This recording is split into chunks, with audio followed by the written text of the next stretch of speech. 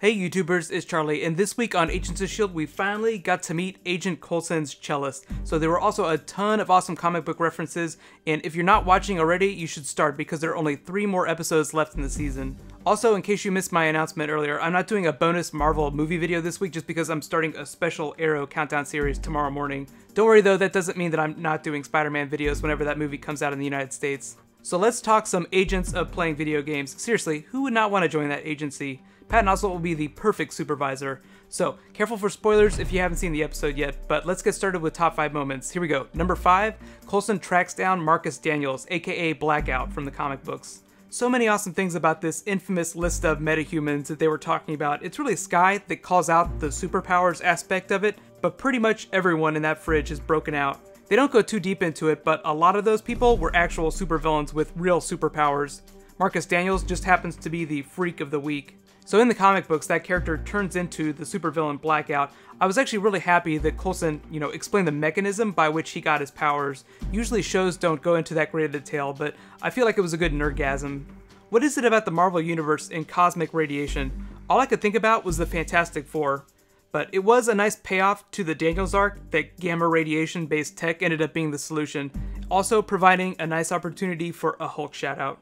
The biggest question that I had after Daniels explained what happened to him in the fridge, that they experimented on him, was why? Why did they experiment on him? Was it just Hydra scientists conducting research like Baron von Strucker was doing with Loki's staff?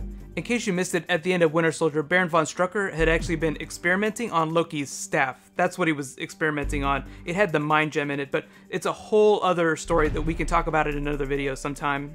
On to number 4. Patton Oswalt asks everyone what is in the box. Every time someone asks that question, I always get a 7 flashback. I wonder if there's an outtake with one of the actors saying, "There's a head, there's a thing in my mystery box, and it's a human head." The chair itself actually just felt like the ultimate S.H.I.E.L.D. geek chair, which is kind of who Patton Oswalt's character was. He was like the ultimate Nick Fury fanboy. Which actually brings up a really interesting question that we can debate in the comments below.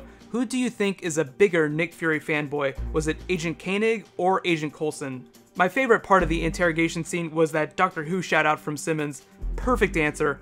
Although I feel like a more honest answer would have been the Doctor. The Doctor is in the box. But if she had said that, then I feel like everyone who does not watch Doctor Who wouldn't understand what she was talking about, but everyone kind of understands visually what the TARDIS is. Also be sure to let me know in the comments what would be in your box. Number 3, Ward makes his move on the hard drive. So I'm actually including him speechifying his backstory in this. It makes it a little easier to put the pieces together on how he ended up with Garrett. Last week he said that Garrett rescued him from a bad situation, so I think what ended up happening is that Garrett probably killed his parents and took Ward into training.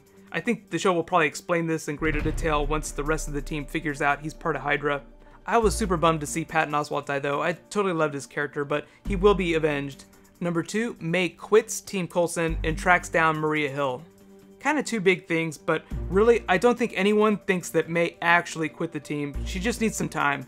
But not only did we get to meet her mother, who I'm guessing was a spy for the Chinese government or the Canadian government, or maybe someone else, but May is going to track down Maria Hill.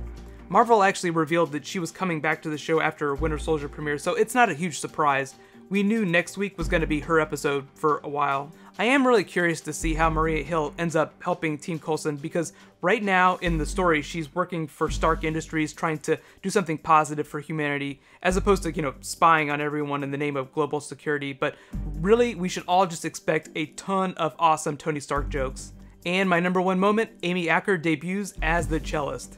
Her part on the show was really short, but my favorite Cellist moment was when she was explaining how she met Coulson and their history together. I actually expected him to reveal himself, but we can debate on whether or not he should have in the comments. If you never saw her on any other Joss Whedon show like Angel or Dollhouse, she also just starred in his movie Much Ado About Nothing, which Clark Gregg was also in. That's just an amazing movie all by itself. It's like Whedon vs. Heaven, seriously, you should all watch Much Ado About Nothing. They were kind of vague on it, but that speech from Coulson at the end about telling her whenever the time was right just leaves the door open for Amy Acker to come back in the future. If they do get a season 2, that is. But she could always come back in a movie. Amy Acker is actually a pretty notable actress, so I don't think it's out of line to expect that she might be featured in a small cameo in a movie at some point. But now it's your turn. Let me know, what was your favorite moment from the episode? You know, was it seeing the supervillain Blackout, seeing him actually use superpowers, or was it just meeting the Cellist? For me, it really was seeing the Cellist. She was such a huge teaser in the Avengers movie that seeing the payoff was so much fun. I'm actually surprised that the part wasn't a lot bigger, but I think we can pass it to Tumblr to fill in the gaps with fanfiction. Overall, I gave the episode a B+. I loved the A story, you know, the Cellist Marcus Daniels story, but I felt like the B story, Ward's Hydra mission, kind of pulled the episode down a little bit. I just don't feel like Chloe Bennett was able to pull off the double agent scenes. I love her and Ward before she discovered his secret, but the way they edited that Patton Oswalt reveal and the Cellist scenes just didn't resonate with me. I just don't think it works as well when Skye is acting as someone who's not her own character. Like Chloe Bennett acting as Skye, acting as Secret Agent Skye, trying to deceive Ward. I'm not a big fan of characters acting like other characters, unless your name is Tatiana Maslany and this is Orphan Black. To be fair though, it's super hard to compete with the Cellist. She's been such a long con for the Marvel Universe for so long that finally getting to meet her was such a huge payoff. And really, we've only been living with Patton Oswalt's character for 1 week, so I was really sad that he had to die, but his death just didn't feel like it weighed equally with her Cellist scenes. I am kind of hoping that they eulogize him in some funny way whenever they try to take down Ward and Garrett though. So let me know what your final thoughts are on the episode, and big question in the comments, do you think that Coulson should have revealed himself to the Cellist? So like I said, because I'm doing special extra Arrow videos starting tomorrow morning, I'm not going to be doing a bonus Marvel movie video this week, but I'm still going to do a whole bunch of Spider-Man stuff whenever that movie comes out in the US. So be sure to subscribe to get everything. Right now you can click here to get that Arrow bonus video, and you can click here to get last week's Agents of S.H.I.E.L.D. So thank you so much for watching. I'll see you guys tomorrow. High fives.